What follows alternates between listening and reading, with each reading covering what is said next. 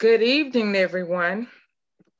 We'd like to welcome you back to Life After Grief and Loss Ministry. And we come tonight prepared to give you some enlightenment and to help you and to assist you.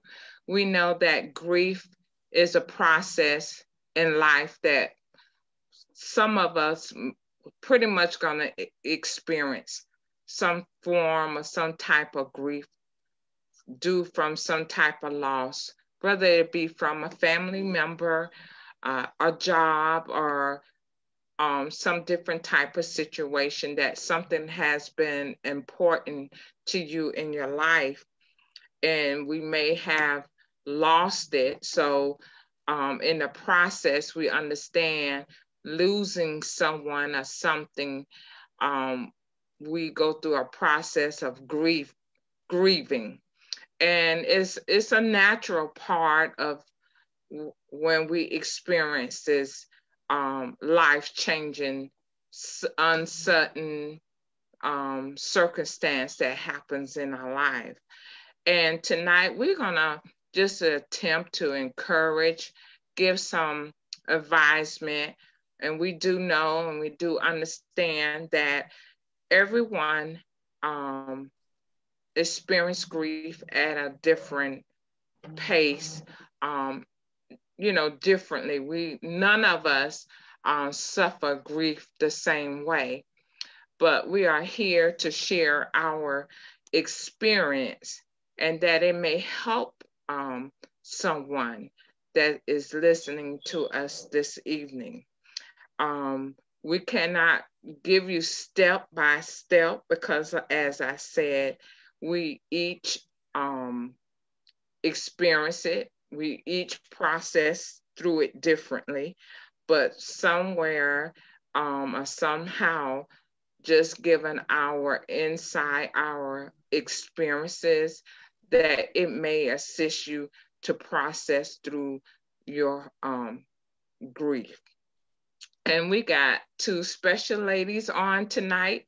I'm going to let them introduce themselves, and we're going to begin our segment for this evening. And we're going to let our guest for this evening introduce herself first. And then we'll let our next guest.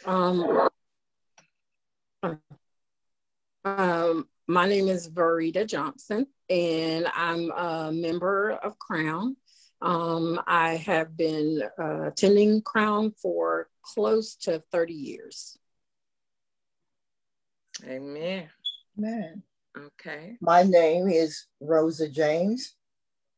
I am serving at Crown Kingdom Culture Center.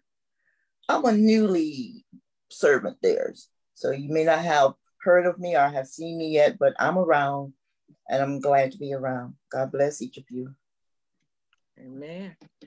Amen. So we want to open up tonight and give Sister Verita a chance to share with us, and she can just share what she desired to share, and what she would tell you she had experienced lost in her life. So I just want to open it up for you, Sister Verita, to share with us this evening. My loss centers around the loss of a child. In 2012, May of 2012, I lost my 17-year-old son. He was had long-term illnesses as a result of prematurity. His life expectancy was not as long as he actually lived. But it was sudden for us, sudden for my family, because there's no real way to prepare, even though, the doctors may tell you one thing, you certainly want to believe something else. Actually May 24th was 9 years that we celebrated that loss. Okay, our condolence to you and your family concerning your loss. And Sister Verita, when you first experienced it, and even though you said that his life, he lived longer than what they expected. So when the situation, when you lost him, when he passed on, how did you feel as a believer at that time? Even as a believer, I had a lot of guilt. I did a lot of second guessing, making sure that, I had made all the right decisions, during the time that he suddenly became ill at home. I opted to, because I am a nurse also. Right. And because he was, like I said, chronically ill, we tend to address a lot of things at home. Okay. So, I had a question about whether I, got him to the doctor soon enough, if there was something that could have been done, had I, responded different. So I went through a lot of turmoil initially, just about decisions about end of life care and, as a mother, whether these were the right decisions. Because I do have 3 other children. So that was also a consideration in making decisions. So I think initially, even as a believer, there was a lot of guilt, a lot of doubting, a lot of closeness, because I didn't want people to actually know what had happened, what decisions that were made. But over time, I've been able to mature in my thought process and certainly convince myself daily that I did the right, that those were the right decisions. And it seemed like just listening to you on this evening, it seemed like that's part, and I'm gonna let Sister Rosa speak a little bit on that, but that seems like second guessing, shame, guilt plays a part in grief, because even experiences that I went through, went through similar, the guilt, the shame. I think that's part of grieving. And I just like for Sister Rosa to speak on that a little bit. I would like to ask Rita a question first. Okay. And I don't want to cause too much pain. I'm going to ask, you knew early on that you may lose your child, and you had to walk through that day by day for at least 17 years. You said he passed away at 17 years. So how do you cope yourself with each day? Right. I know you said after it happened, you started blaming yourself and questioning what you may have done, or did you do enough? But how do you walk through each day of those 17 years? Could you tell me something about what you experienced yourself to deal with it? First I had an older child and wanted more children. So there were some issues that we, addressed at that time medically. And my son has a twin that they were born a week apart at 23 and 24 weeks, 23 weeks kind of being the cutoff, for any type of survival. And my daughter's done absolutely wonderful. She has a hearing impairment, but otherwise has done wonderfully. My son, whose name is Cameron, spent 22 months in the hospital. We actually brought him home on ventilator support, around the clock nursing care. We did that for a couple of years at home. So it just changed my whole dynamic. It changed my, at that time, role as a wife. It changed my role as a mother, because I had an older child, and then I also had this other child that was still, sick as well, for lack of a better word. So, I questioned in the beginning, well, what did I do that would have me, dealing with children that have long-term issues? Yes. And so it was a struggle. It was a struggle to say, and I'm looking at other people who want children that can just get pregnant right away and don't really care how the children go from day to day. And I did everything the doctor said. I did everything I was supposed to. I followed all the rules, and then I'm having to deal with this. So we, at that time, made medical decisions right away, life-changing, life-altering decisions from the very beginning. And that never stopped over that 17 years. It never stopped. So it was rewarding, but it was also very stressful. Multiple trips to the hospital, in and out of hospitals, no privacy because you have nurses in your home. It was a very stressful period. And still trying to maintain work, motherhood. It was rewarding, but it was, if I'm honest at this point, I did not realize the amount of stress I was under until I wasn't under it. And then I was under a different kind of stress, because now I'm upset because I don't have the stress anymore. Yes. So now I have to adjust to not being that parent who's always on the ready to go to the hospital and always on the ready to make decisions. And I'm like, okay, now I feel guilty because I can kind of sort of live a little bit easier. Yes. Without having to make those decisions. It's amazing. We've been talking about grief for a few months now, but you have been experiencing grief for 17 years. And some of the stages that we go to after the loss actually occurred, you were going through it the whole time. Like you mentioned that you felt guilt, and you felt, did I do enough? Did I react soon enough?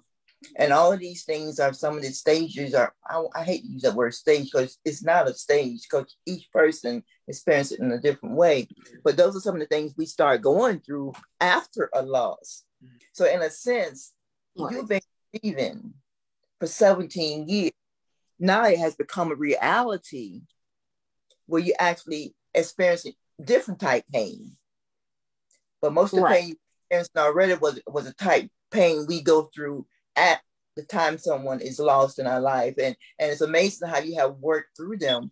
And I have to give your family a lot of credit for that, because they were always there by your side. And there was always life there in your house to keep you going, to keep you, and not to dwell so much on what may happen, but look at life alone, because life is all around you, even though you expect your child may die one day, but the doctor was wrong.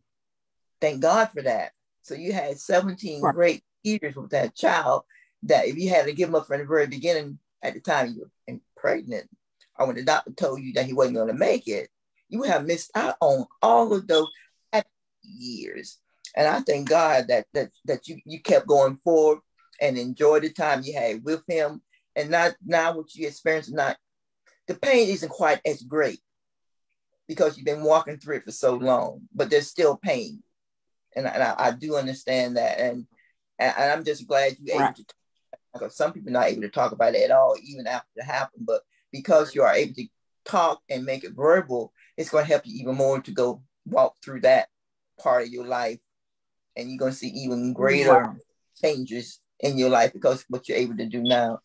Thank God for you. Yes. That you had to lose your son in that manner, but thank God your strength and what you have gone through. See, God is awesome. Yes, he is. And what man said, because you could have gave it way back before now, and I missed all those blessings that you received from Cameron. Yes. So I'm grateful to just even know you right now. That's a lot. And really, even being in the ministry with Sister Verita all that time, she really managed it very well, more than she probably realized, because even during the years that I have known her, just being in the ministry together, it's like she mastered it. I mean, it's like she had it all together. And but you never know what a person experience until they share. And then Yes. that makes a lot of time, we who have not gone through an experience, we just don't take the time out to really ask a person, because we really don't know what it's really entail until when you experience it for yourself, what a person that in grief really experience. Because from looking from the outside to the inside of what was going on, it's like everything was well together. So if you see that, if you have not experienced it yourself, you wouldn't really think to say, well, how can I, or what can I do, and but Sister Verita, yes, you really look like you master it very well, even going through. And it is a blessing to even see you process through what you have been through, and probably still grieving over, because we do know that grief is not like we can just, it's not moving on, it's not just get over it. It is a process. Right.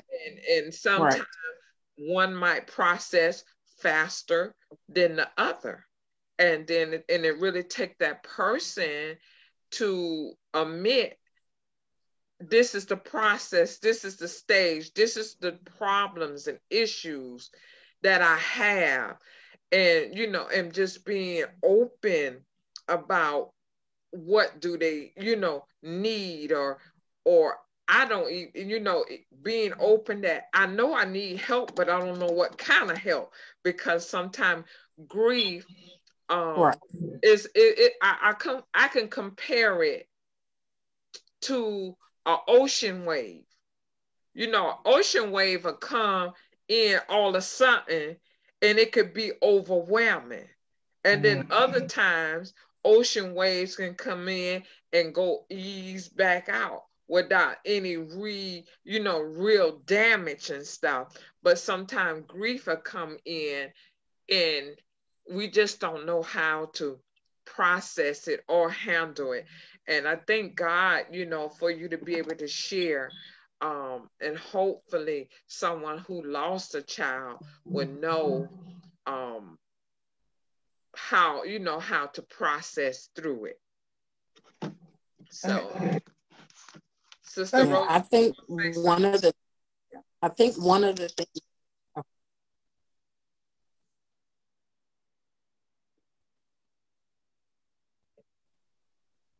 Rita, are you talking? Are you trying to say something? Oh yes, I was going to say, I think one of the. Yes, can you hear me? Yes, you're going in and out. Can you hear me? Back.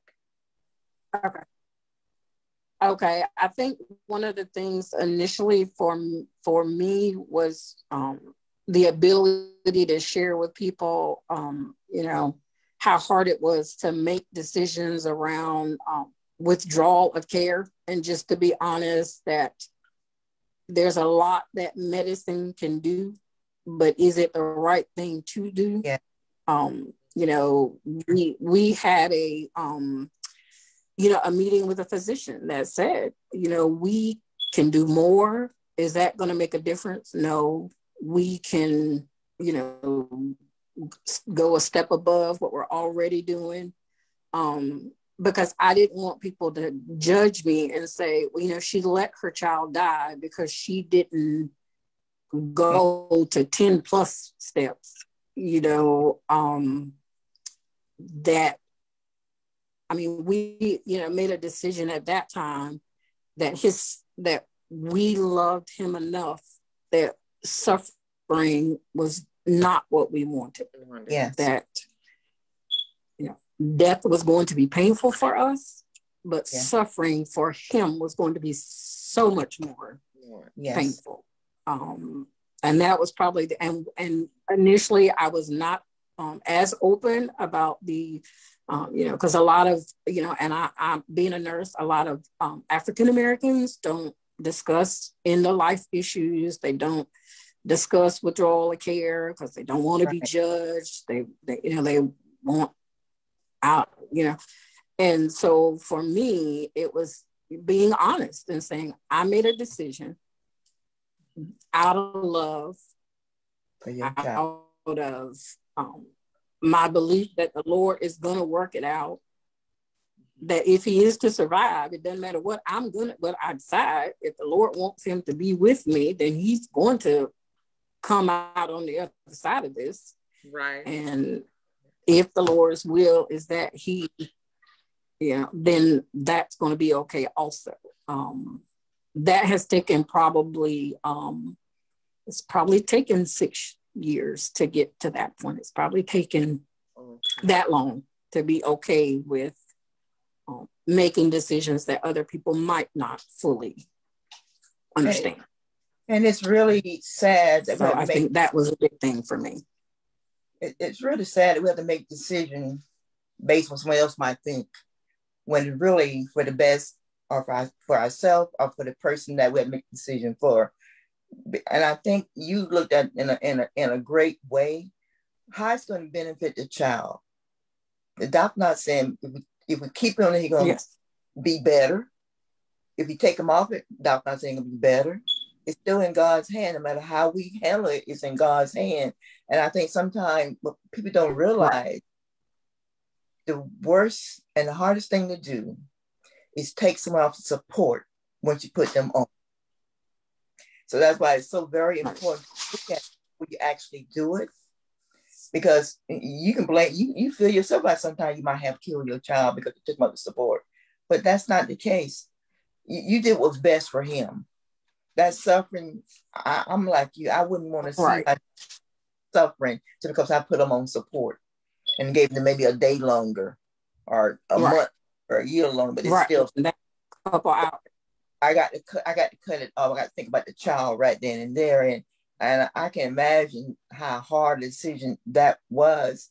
And it's similar to when I was told about a patriarch of mine, an uncle, that I need to stop praying that he keep on living. Because that wasn't what he wanted to do, but what I wanted of him, that God give him more life. And he kept saying, he said, baby, I'm ready to go home. And you praying the wrong prayer. Just let me go. I'm okay with it. And it's weird, but sometimes we do that. We want to hold on to their life when really they want to go. Your son may not be ready to go home. You know, he just didn't have the heart to tell mommy because knew mommy wanted him to stay longer.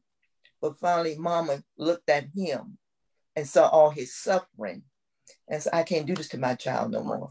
I can't make him keep suffering when he doesn't have to. So doctor, I don't want you to keep on support. If God wants him to stay here, God will keep him here.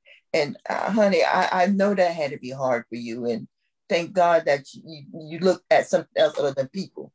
You looked at your child well-being. That's what I see, not how people felt about you, what they were thinking about you, but you saw your son, what he was going through. And your decision was based, like you said, on the love that you had for your son. And you just didn't have the strength to keep making him suffer like he was suffering. And God bless you. I know your son looking down, smiling on you right now, thanking you for what you did for him, you know. And he's going to be in eternity because we getting there. We going there. We're going to be able to hug him again and dance fine with him. What better place than to be home with God in eternity? That's great. I mean, I just would stop looking upon those that are going through situations and judge them harshly when they haven't been there. That's why I'm grateful for the ministry that Crown has right now on grief, because we as servant of God, God's people, need to show more love and compassion. And that's what it's all about, love and compassion. And we have to learn how to do that when we don't understand what they're going through, but we got to be able to love. We got to have compassion. We got to show empathy. Are we just not serving like God wants to serve? And when I think about all the comforting word that God had for us and all the compassion he had for us when we were going through and still going through and messing up, but we can't show it to our sisters and brothers, that's a shame. But thank God that this ministry is going forth now. And I hope that the members of it, and as people learn more about grief, that we all be able to show more love and compassion, not just for those that are grieving, but for everyone. And like you, Sandra said, she knew you were going through, but she didn't know how much grief for bearing. But yet still, she was showing you love and she was showing you compassion. And I thank God for that. That we need to do more of that, more of that. Just stretch those arms out and sometimes just give a person a hug. And that's what they need sometimes, just a hug to keep them going on. Yep. Oh, you know, and like you smiling right now, I thank God for you. Yeah. You make me want to even smile more. And thank God. Takes a lot to be selfless. Yes. That's a big step. Yes. Being selfless, because a lot of time, and it goes back to what some of what you already said, a lot of time we don't want to let go because we looking at how I gonna feel, what I'm gonna do. You know, it's a lot of I in it. But when you get to the place to be selfless, to be able to release and let go, and then the thing with it, and I know from heard you when you said, Sister Verita, that it took you 6 years, but that was your process to get to that moment, that time, that day. And God always have a set time, a set moment, and that's like just processing through. And as I'm sure to even get to that point, your faith even had developed and got stronger in the midst of that, in order to be selfless, to be able to release him and just say, God, whatever your will, I can accept it. And so you made the decision on, I'm going to release him into God's hand. And like you said, if God intended for him to remain here, it would have been so. If he wanted to take him on to glory, as he did, he would have did so at the time when you was making that decision. And that was a brave decision. But sometimes the enemy, I have a way to come in and try to steal our joy. Yes. When we know we are victorious, he got to try to come in with the guilt, the shame, the make you feel a certain type of way. But as Sister Gail says, she commends you for your steadfastness, because that took a lot too, to walk through the process. Because how many, it's a lot of moms out there who wouldn't have been able to walk in the shoes that you walked in, or how many fathers that his dad had to walk through, walk in to get through. So God knew that y'all was able to walk through this process and make that decision. And we commend you for being able to stand, to share, and to make an impact. As you say, you learn from this to even share with others. And that's great, because a lot of time people don't want to share, or sometimes we don't know how to share, because it's like grief is like you left to yourself to try to process. And a lot of time you don't know the proper way of processing because nobody talked about it. And then if we had, it's not really like Sister Dr. Rosa, she's a grief counselor, but how many times have we really been advised to go to a grief counselor? And then sometimes, not like in my situation, I didn't think I needed a grief counselor, but I sold myself on the biggest lie, that I could. Because when I, my first experience, I just didn't think, oh, I can handle this, but not realizing what all, what grief entails. And it's truly a blessing for all three of us to be able to sit here to share, to help encourage someone, because Yeah. it's right or wrong in the process. But we just want to encourage others not to sit in it. Right. That's, even the enemy try to bring shame to you, but I thank God that you didn't sit in it. You was able to keep moving and process through. It's truly a blessing, sis. I think you said one good thing. Don't be too strong for your own good. Open up. We have to learn how to open up to others around us. Everyone's not going to understand what we're going through, by no means, because either because they haven't gone through it yet, or the way they went through it and dealt with was entirely different way you dealing with it. Because as we have said so often, everyone do it differently. It doesn't happen in a day. It doesn't happen in a month, or sometimes not even a year. Like you said, it took you almost 6 years. So there's a time limit, because if you go to a point where you see yourself not getting better, this is for everyone now, see yourself not getting better, not being able to deal with what you're going through, it's time to reach out for professional help. Yes. Just telling you that I can't walk this walk by myself and I need help. And most time, all we do is really make you talk about it. We ask you leading questions so you can open up and get your emotions out of you. So you be able to cry about what you're going through, what you're experiencing. It's okay to be mad. It's okay to be, but just don't stay there. Don't stay in that spot. Because if you do, you can become stagnant. You find yourself getting ill. You find yourself getting sick. You find yourself dying. Because we do die from a broken heart. Right. What people realize they're not. We will die from a broken heart. So we have to surround ourselves with others that we trust, that we feel comfortable with, we can talk with, that we can yell at sometimes, or just mainly find someone that's willing to listen to you. And really, to me, it's like you've been doing this already. So we're really throwing this out for everyone else that haven't gotten there yet. But if you still need that area where you need to find someone else to talk to, do that. Don't feel like you get on out there by yourself, because you're not. Some of us have been there. Some of us know how to walk with you and talk with you and just get you to talk. We know how to do that. But be patient with yourself. Don't think you need to be over in 30 days, 6 months. I'll tell you that once the person leave us and that casket is, that's when the pain really starts.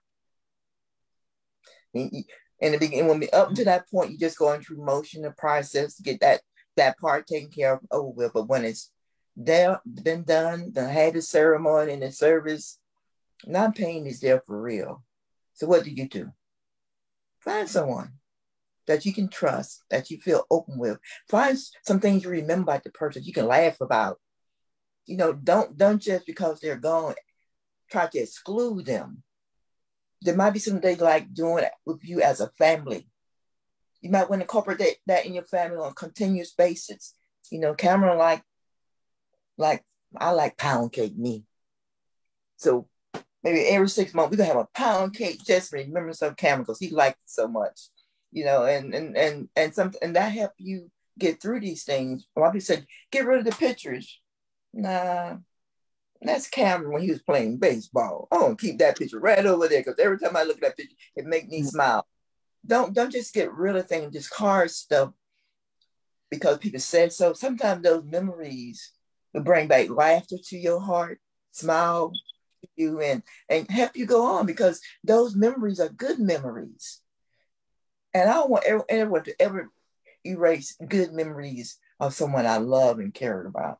So that picture in the baseball uniform, or just a simple raggedy shirt that he wore that he was crazy about, you keep that picture out. Let everybody see it. That's Cameron over there. Look at it. He was laughing. He had a reason. He found joy in what he was doing while he was here for 17 years. So how can I be sad when my son had joy? He was happy here. And those are some things that we have to keep in our mind about the ones that we have lost and love. There's something in their legacy that we can keep that will give us more joy as well. Just remembering those things that they did, those crazy things, those crazy stunts they may have pull on us once in a while. It can bring tears sometimes, but at the same time, it bring back a lot of joy and happiness. Just remember those things. So, but be patient with yourselves. I mean, don't push yourself or think you're going too slow in that process. But I would say if you go past 7 or 8 years, seek professional help. This is for everyone out there. If y'all going past 7 to 8 years in your grief process, start seeking out professional help, someone you can go to, someone you can talk to, because you don't want to get into a state of depression that knock you so far down. Now you have a state of thinking about suicide, because we can all walk those steps in our area of grief and wonder how we got there. And maybe because we didn't open up, we didn't talk, we didn't share our feelings with anyone. No one really knew how we were feeling on the inside. That's why I tell men they need to cry. You stop listening to everybody that tell you not to cry. If you feel like crying, cry. Right. Because men have that stigma about, I'm a man, I should not supposed to cry. That's a lie from the devil. And we ladies sometimes try to be strong too and not cry, but you want to cry, cry. After my first session, you want to kick the dog, go ahead and kick the dog too. He'll get over it, but maybe you feel better when you kick them. But you just have to learn how to let go. And even in doing all of this, keep God's word ever present in your life. Yeah. Sometimes when you're going through, no one to talk to, scripture, there's words that God placed in his word for us to go to and find comfort in him. And we have to learn how to do that too. Don't push God out of our lives. If anything, bring him into our lives even more so. Make him even a greater part of our lives. His word, his scripture, what he said. He's going to mend the broken heart. And Go ahead. I do think, I had to be okay with this, that I had a little, angry period with God, because I think one of my only requests was, if you take him, I want to be there. I don't want him to, feel like he is alone and dying by himself. Yes. And I would say we were vigilant at the bedside for probably a good 10 hours. And I can tell people now that we left out of a room, we closed the door and was on the other side of the door, and he passed. And so I was a little angry that I felt like the Lord had let me down, because that was my one and only request, is that he not die by himself. But I had to realize that I probably wasn't prepared for that. I wasn't prepared for what I was asking for. And it happened just like it was intended to happen. And literally I walked out of the hospital room toward the elevator, and I got a call from the nurse. And she said, I looked up and I was like, no, that can't have happened that quick. And that's just how quick it happened. We had been up probably 12 hours saying it was okay, that we were going to be fine, not to struggle for us.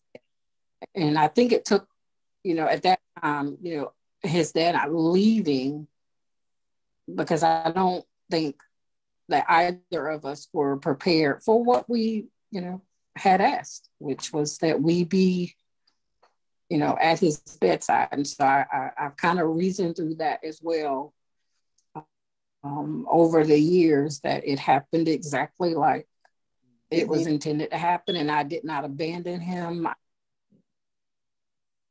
leave him. He did not feel alone.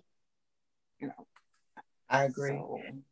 So, the scripture says that we have a lot of feelings. My guilt.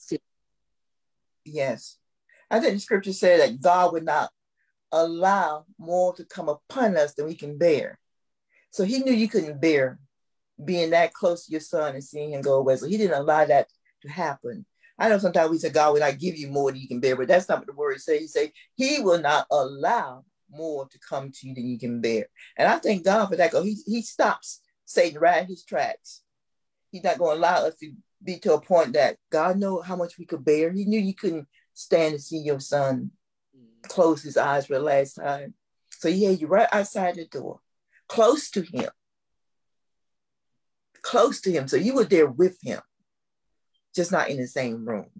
So God did, he did what you asked him to do, but he knew that he couldn't place you in that room with him. And it's good to know that God, no matter what's going on, God is still watching out for us. Because I had a similar, Sandra, I know you back there somewhere. I'm talking too much, Sandra. But when my mother and I, at her last few days, I ended up getting a house that I could bring her in with me that was big enough for the both of us.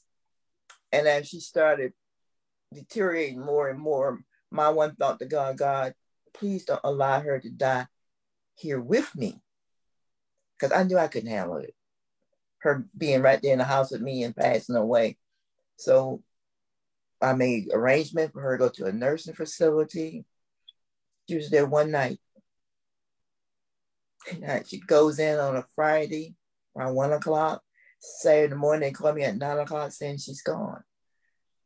So I had to thank God for that, because I'm not sure I would have been able to maintain myself in a manner that I should have, and be grateful that her pain was still finally over. Because that was my main goal. I saw her suffering so much, I wanted it to be over. So in all that we going through, God answer our prayers, but not always the way we want it to be answered. Because I was thinking that she's going to be there longer than one night, months and months. I was expecting to go visit and take her things, do things with her while she was there, but it didn't turn out that way. So I thank God for what it was and how he protected me in that ordeal, because I was the only child. So it would have been a great ordeal for me. Mm-hmm. But God protected you. At the time it happened, you didn't see it, but as you went through it and gotten through it even more, now you see just what God was doing to protect you in the way you need to be protected. And I'm grateful to God for all he's been doing for you, and Sandra been going through, and Kareem been going through, and I've been going through, and a lot of others probably have been going through things as well. And as we start talking about it and opening up, we can see just how good God has been to us while we're going through those situations, and while some of us are still going through, how good he is, how protective he is of his children. And I thank God I'm one of his children. But we got a lot to do, and I'm grateful because I can see in you, enough now as how to reach out to someone else. And it may just be a listening ear that you have to offer to them, but you know how to do that now, because it wasn't so much all the time given to you, but now you know how to listen. If people are passing judgment from the day one, blaming you because the child came in, but thank God that God did not, right. And because you know the truth, you'll be able to help someone else and minister to them and help them get through things they're going through. And Sandra will too. Sandra been going through a lot, and because what she's been going through and ordeal that she has come through, she can give a lot of advice, and she has a listening ear, and she can receive what people have to say without interjecting too much, and just be there for them. And that's the main thing. As I have said in some of my teaching classes, God gave you 2 ears and 1 mouth. 2 ears to listen more, and just 1 mouth so you can talk less. But we literally need to listen to those that's going through, and those 2 ears will help us receive what's coming our way. And we don't need to talk all the time. Just need to be there, listen and receive, and just offer maybe 1 word or 2 words. I said 3. I love you. And that can mean so much sometimes, just those 3 words. I love you. I'm here for you. And if I can, whenever you need someone to talk to or yell at, call me. I'll receive it. I won't be mad. I know it's just your pain that you're going through right now. You need to release and let go. And that's why you're yelling at me. And that happens sometimes. We don't even realize just ourselves that we yelling at someone because we hurting. But they think we mad, but no, I'm not. And then when you stop and think, I'm not mad at you. It just came out that way because the pain I'm feeling right now. But I'm just grateful to you ladies because y'all sharing and been through a lot. And it hasn't been easy for you. But you're coming through with a smile and some joy. I'd like to ask. No one else gave you but God. Nobody else can take it away from you but yourself. We can shut our joy down ourselves, and we're not going to do that. We're going to keep on trusting in the Lord, our Savior. Y'all I'd just like to ask a question. I'm sorry, Sandra. I'm sorry. I'm going to be crying in a few minutes. You're good, sis. Oh, my God. Sister Verita. God is good. Yes, he is. Yes, he is. I just like to know, from what you've been through, what are some things from your experience that you can give advisement to other people in how to be encouragement to someone who have gone through what you've been through? What are some of the helpful things that you could tell us that would be helpful for someone who may be experiencing the same thing that you have experienced?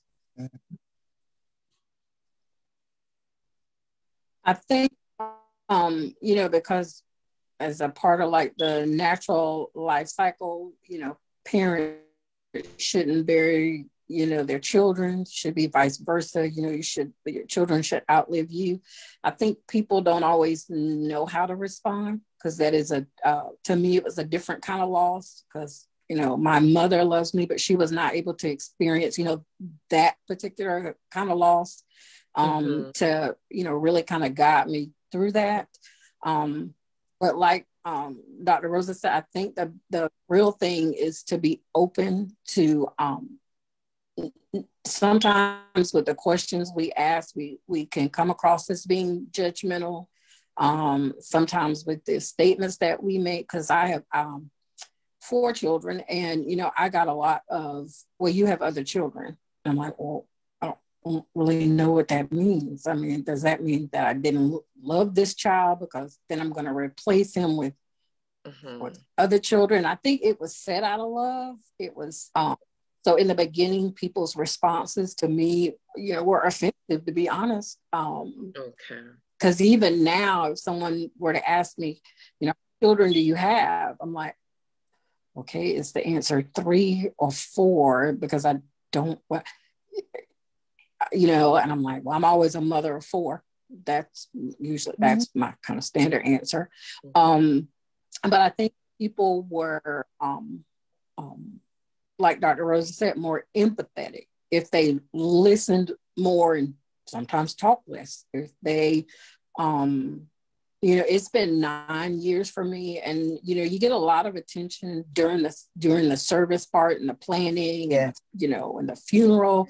Then after that, when it's quiet and you got thoughts running through your mind, and you're talking to yourself, all kinds of negative thoughts that sometimes in the beginning outweigh positive reality. If you have that one person, that 2 people that, are still talking to you 9 years later and saying, I'm really, are you okay today? Are you, this month is a rough month for you? Yes. People's, all the time, other people's lives go on, and sometimes you're stuck in May 24th of 2012 because I can tell you what day of the week it was. And I'm just like, people just need to be more accepting, less judgmental. You should be over that by now. That was, that happened 9 years ago. and it just, and like I said, I take all remarks as, or they'll say, well, he was sick, so it should have been something you expected. And to me, it's like, okay, so if you got cancer and the person dies, are you supposed to say, well, you know what? They were sick. And if you live 6 months after, I mean, it doesn't lessen the loss. It doesn't make it less significant. Right. You have some kind of anticipation that it might happen.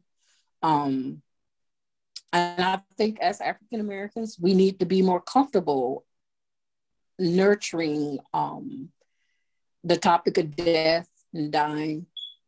Yes. And being more educated ourselves about our decisions. Yes. Sometimes making decisions in advance off of our children. Takes the stress off of us. I think the nursing part of me wants to see healthcare kind of go in that direction with education, but I think the biggest thing is just to know that you're accepted. Doesn't matter how you decided it. Doesn't matter what basis you decided it on. It was my decision. Yes. And it's my decision, and it's not. It's my decision, and if you can't accept it, then just be quiet. Yeah. Don't make me put more shame on me, because I'm already doing that. I don't really need you to help me do that. I'm already doing that to some degree. So I think that's a big thing for me. So I'm very selective with who I share. But now I'll just share. I'm like, we made a withdrawal of care decision. I'm proud of that. Yes. That was what was necessary. Yes. That was the right thing. And I'm not going to be shamed into it. Be shamed into it was a wrong decision. It was a hard one, probably the hardest one I'll ever make in all of my life, but it was the best one. And that's what I keep myself. I first that doubtful, and I'm been under Bishop's teaching, and I'm like, it seems more than I can bear, but it's not. It seems painful, but it's working for my. That's kind of how I'm like, I'm gonna turn it around, and it's going to work for me. So as a result of his sickness, I went back to nursing school. So I was not interested in being a nurse before. So that's one of the positives that came out of that. I, got more hands-on experience at home. Then I went back. Man, that's good. That's good. I'm looking for the positive. Trying to look for the positive. Man. Amen. Can you please give some advisement for someone who may have, as though Cameron had siblings? How did you help your children to process through the grief? Because they lost a sibling, and it was with them, for all of their lives. So what advisement would you give a parent who has the sister losing a sister or brother? How would you tell them to handle it? Well, at the time of the death, my first thought was my other children. I'm like, our circle is broken. Their sibling relationship is broken. And at the time they were 18, the twin was 17, and then I had a 10-year-old. They each spoke at the funeral. They were included in the decision making from everything from the picking of the videos that we did and they actually read poems. They spoke, and my daughter is hard of hearing, so I made sure that there was an interpreter there. So as the eulogy went forth, she was inclusive. She didn't miss out. And now we make a point to, like one year we, in honor of Cameron, we did a donation to the homeless right at 15th Street. We've done personal hype. We've tried to do something that's more positive, that would give his life more weight. And then as my other children have done things, they have a hashtag that says KAJ4 because all of their initials are KAJ. So when they graduate, they're KAJ4. When they get engaged, they're KAJ4. And so they've always, I've always tried to make an effort to recognize that they lost as well as I lost. Amen. Our loss was they also lost. Yeah. And I like that. And so, yes, I like how you included them. That made them feel part of.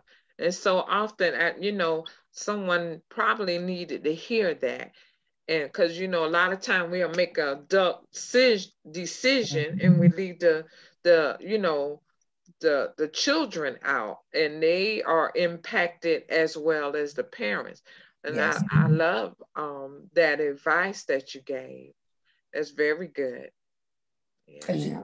Keeping Cameron next. Yeah, and we play something general. Yeah, because we did angel trees one year. We did personal hygiene. I mean, we pretty much tried to do something meaningful every year. Every Christmas, they do get gifts, but the focus now is kind of away from. So that's kind of what I like to try to do with them. Amen. For him, for us, for our healing. So that's kind of something.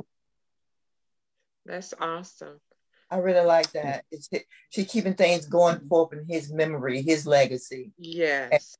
And at the same time, it's keeping him alive in their heart. You couldn't ask for anything greater than that. Yes. Thank you, Verita, for sharing that. Yes. Right. Thank you so much, everyone. And I'm glad that you came on with us tonight, because I'm sure that helped someone. And even just listening to you, I can better help and assist someone, and be that encouragement to someone who really, experienced losing a child. We have all different type of loss, but all of it hurts, all of it's painful. And sometimes we just need to hear how someone else processed through to help others process through. And you just have an awesome testimony, awesome encouragement, and that's awesome memories that y'all have of Cameron, and things that y'all are doing in the memories of him. That's just awesome. And I thank you for coming on with us tonight, sharing with us. Yes. And you are truly a blessing. And I just pray that you continue to moving forward and being the light that you are being, and as well as your children and the rest of your family. Amen.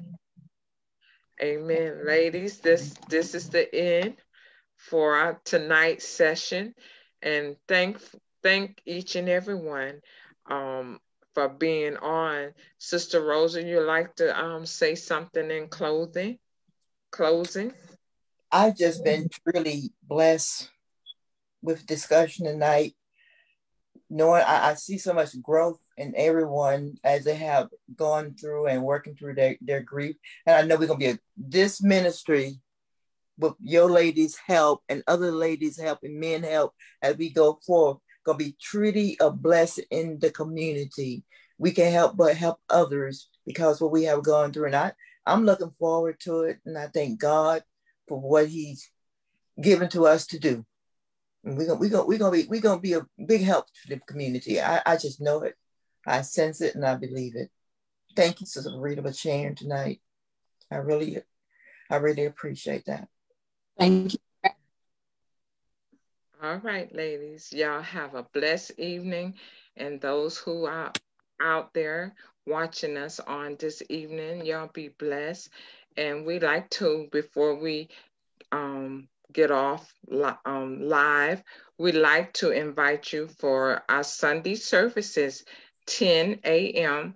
at Crown Kingdom Cultural Center in North Augusta. Come and fellowship with us. We are having services each Sunday. We still are asking each and everyone to wear a mask. We are doing temperature checks for you before you enter into services. But we'd truly like to see some of our viewers in service with us and to fellowship with us. And you also have the opportunity to be a blessing to Crown Kingdom Culture Center. You may do any type of donation on www.fbjm.org. So we just invite you to donate unto our ministry. And everyone be blessed and have a good evening. Good night. Good night.